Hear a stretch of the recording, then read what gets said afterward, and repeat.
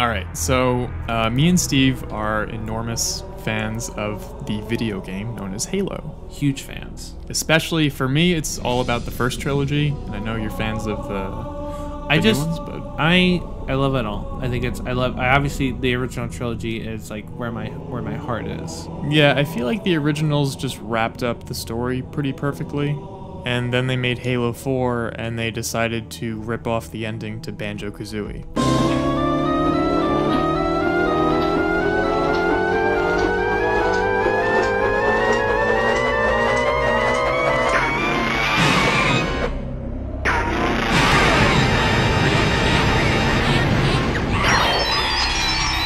So here's the thing. I was 11 when Halo Combat Evolved came out. And every single time I've played that game for, how long has it been? 16, 17 years? Yeah, it came out in 2001. Jesus so Christ. 17 years. Oh my God. You just felt us age. Like, it's a part of the video. Jesus. I just saw Kevin, he's 30 now. No, but every time I've played that game, I've always wondered, like, it's so inherently cinematic that it's like, this has to be able to turn into a movie one day.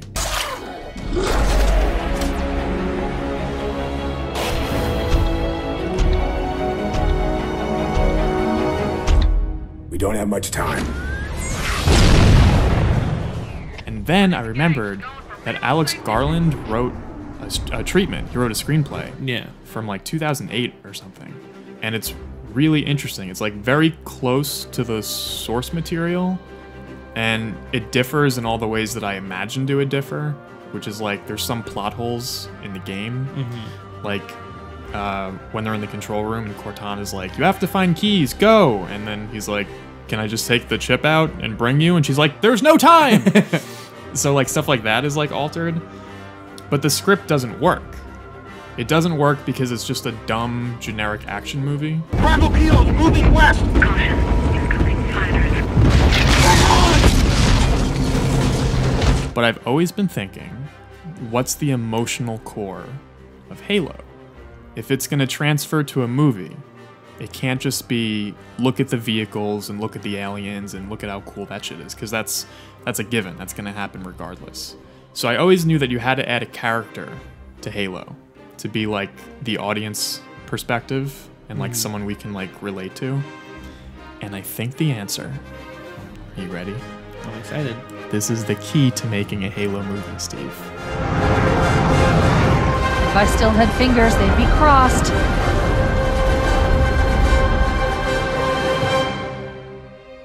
The emotional core of the Halo movie has to be Miranda Keyes. I'm losing her. Brace for impact! What if Miranda Keyes was on the Pillar of Autumn with her father as an officer on the ship, and half of the story is following Master Chief and his adventure with Cortana, and the other half of the story is from the perspective of Keyes, his daughter Miranda, and Sergeant Johnson. And why is that a good idea, Steve? I'm gonna tell you why. Okay, it's a few reasons. Number one, Miranda plays an enormous part in the sequels, where she is as much of a hero as Master Chief is, because she winds up essentially stopping the ring from igniting. Number two, she's the one character out of that whole bunch that I feel like is a bit malleable. Like you can fit her into, she can have her own arc that can be a little bit different from how she's portrayed in the games, because you can't really fuck with Master Chief, because he's like the straight man with no name guy, right? Captain Keyes is like stoic, stone-faced, whatever. Sergeant Johnson is like borderline comic relief. Am I right, Marines? Sir, yes, sir! So if Miranda is kind of, if the first movie is treated as somewhat of like an origin story for her, like how she becomes such a badass, but at the same time, the emotional through line is that there's a father-daughter relationship in the story. Number three, it would be interesting pairing the Master Chief and Miranda together, because they both actually have the same mom, kind of, which is Dr. Halsey. And that, of course, is Miranda's actual mother and Master Chief's and all of the other Spartans' like creepy adoptive kidnapping mom. So I feel like there's a way where that can kind of pop up in conversation a little bit, and you can get a little hint as to what Master Chief's backstory is without explicitly showing it in flashbacks and ruining the kind of mystery of the character. Yeah. Well, the thing is about, because people are gonna listen to this and be like, well, Chief is Halo, like. But if you think about it, if you really understand like the point of it, is Chief is this. Now this doesn't have to be Halo 4, but like let me explain. Chief is the husk of a man, just like war is all he knows. He knows he has to get the job done, and like he's just been conditioned to like not be attached to anything or anyone because of who he is and what he has to do. Which is why, by the way, people are thinking, why don't you just build up the Chief Cortana relationship in Halo 1? Because I don't think it's there yet. I think that needs more time to develop. So if you did anything beyond what's really in the game, it's gonna seem forced. Because that took definitely 3 games for that relationship to really go anywhere. And also Cortana's an exposition dump in the first Halo. Yeah. You know? I think you can fiddle with it. But I think you have Chief and then you have Miranda. And Miranda is all of her motives are personal and all of Chief's motives are business. Yeah. And so you can that's an interesting dichotomy because you have like the human side of war and then like the robotic, but still like human, because Master Chief is human, but he like can't even grapple with that. Our duty as soldiers is to protect humanity, whatever the cost. You say that like soldiers and humanity are 2 different things. I mean, soldiers aren't machines. We're just people.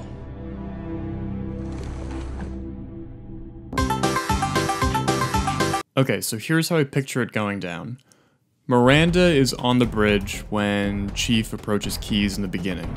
And then Keyes sends Master Chief to the escape pod with Cortana and also with Miranda to keep her safe, because he knows that's her best chance at survival.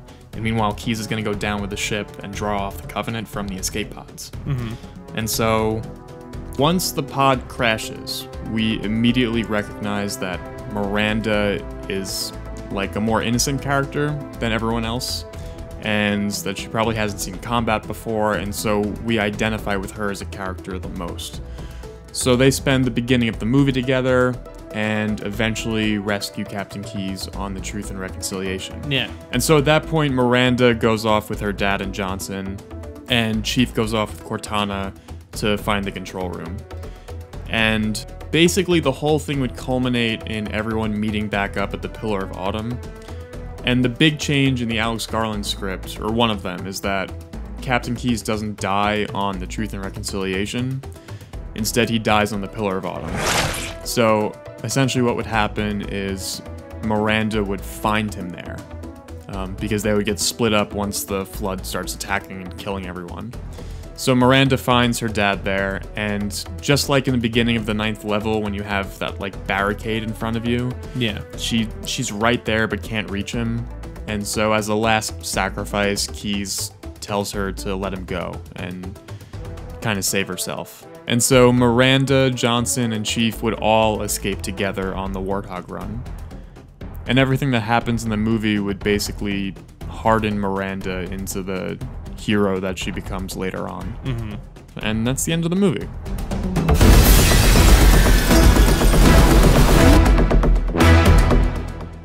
What I think that's a great idea, by the way. Thanks. I think it's perfect. I feel like you and I would make completely different Halo movies, but I feel like your sense of film is like what that movie needs. I'm trying to make it this like more dramatic, epic thing that it should be, because the script that they were gonna go with, which they almost went with, would be Dredd. It would be the Dredd remake, and it would just turn it into like, and I love that movie, but it's like a dumb action movie. Yeah. And I feel like Halo deserves to be more than that. What I think Halo, it's like it's essentially what you can do with it is like it can be a commentary on war, but subtle, like a subtle commentary on war.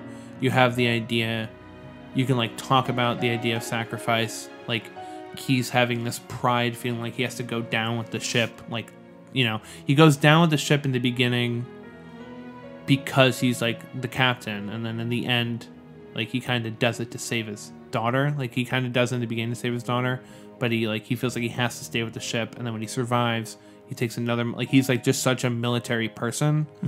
And so it could be like a good, especially if you had like a 3 movies, especially if you just blew it out and did a trilogy, and like Miranda had to essentially face what her father faced, which was like growing up in the military and understanding like the mission is more important than humanity, and like maybe she does it differently, and it could be like an interesting. And also what that does by adding Miranda to the picture, like I picture they would have sort of like a distant relationship because they have to act like they're all like I'm in command and blah blah blah, but it would open up Keyes to get a bit more emotion out of him, subtle emotion, but it would be there. And there's a couple more things that have to be said. You can't do a Halo movie without Martin O'Donnell. Oh yeah, or someone doing you gotta in. You gotta have the like it's the music. It's integral. It's the music is like it's like just as important as Master Chief. I'll say it. Like it's half of the game is the music. Yeah, like everyone remembers the music. You need that fucking dude. You don't get another dude to do it. This leads me to point 2. There was those short films that Neil Blomkamp made, which was like, here's my preview for what my version of the movie will be like. And it was this like gritty, shaky cam bullshit. That is not Halo. Do you know why? Why? Because you cannot put that with the music and say this is cohesive. Yeah.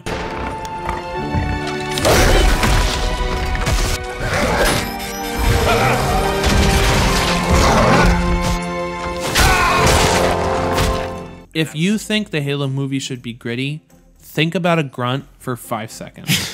That's like when you like just sit and think about shooting a grunt and the noise they make and how they walk around. And I'm like, yeah, this stinks. Like that's what the grunts are. Yes, correct. But I really like that idea, and I think you should pursue it. Thanks. Yeah, I think you could say Miranda is the key to all of this. Okay, so we have to wrap up the